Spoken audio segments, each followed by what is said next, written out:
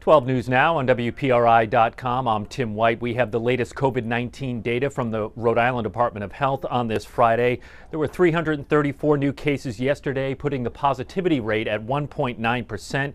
There are 129 people hospitalized. Now, that number has nudged up. The weekly hospitalization rate last week was 118. It's now up to 135. There was one confirmed COVID-associated death yesterday.